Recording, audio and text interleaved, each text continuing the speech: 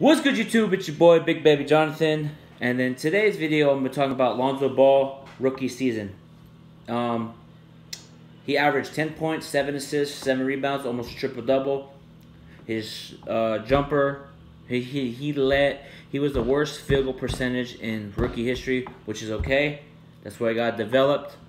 If he develops a jumper, a floater, and gets some muscle on his body, he'll be like a Steve Nash. In my opinion, he's like a Steve Nash to me. A Steve Nash / Jason Kidd. But he had an up and down year. It just needs to work on the free throws. He was 45% from the free throw line this year. Last in rookies. All rookies, he was last in field goal percentage. But if he develops his three-pointers improving and his jumper, he needs to change that shot.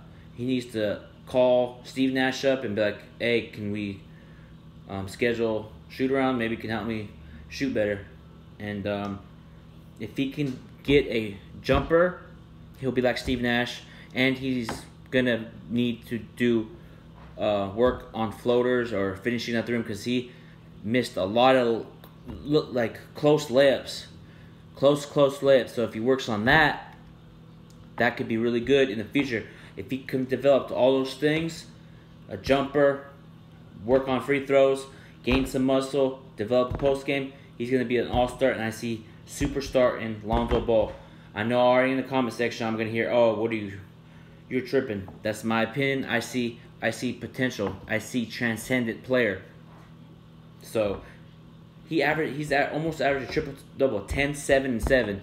Look at Jason Kidd. Jason Kidd averaged 11, 7, and 7. Yeah. 11, 7, and 7 compared to 10, 7, and 7. They are similar players in my honest opinion. Jason Kidd, he has a similar game to Jason Kidd, Steve Nash, and I see that in Lonzo Ball. I see those particular assets in Lonzo Ball. I could see Jason Kidd, Steve Nash, and maybe even Nick Van Exel, because Nick Van Exel was a scorer, but he also did little things like pass, rebound, steal, deflect the pass.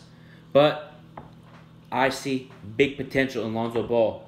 So what grade do I give him? An up and down year, up and down rookie season. He was also injured too, because he would play one game every week, so he's not used to that grind 82-game season.